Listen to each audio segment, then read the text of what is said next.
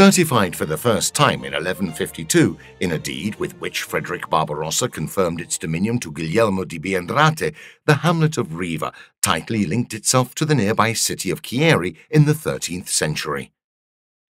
Its acquirement by the dominant commune dates back to 1223 and was confirmed a few years later by the peace between Chieri and the Biandrate family. Having become the property of the Ghibellines, the village of Riva was assaulted by the Guelphs of Hugh of Bow in 1318, with consequent destruction and violence.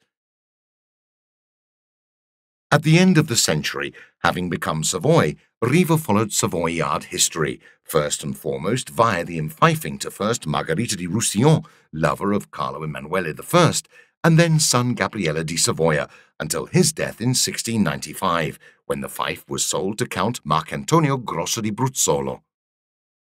In the meantime, in 1691, during the 9 Years' War, French forces assaulted Riva and set it on fire. Even the ancient castle was damaged by the war and reconstructed by the Grosso family in the 1730s, following the design of Bernardo Vittone. The end of the Grosso dynasty, with Countess Faustina Mazzetti, in the late 1700s, returned the fief to the Savoys in the figure of the Duke of Aosta, Vittorio Emanuele.